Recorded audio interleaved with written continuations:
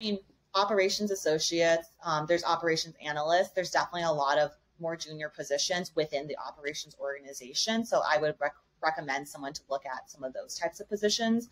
I've also, honestly, though, I've also seen people transition from roles like finance into operations because a lot of it is about thinking strategically or taking a look at information and being able to draw conclusions and seeing how you can make adjustments. So it's not to say that if you don't start off within operations that you can never transition, and that's definitely not true.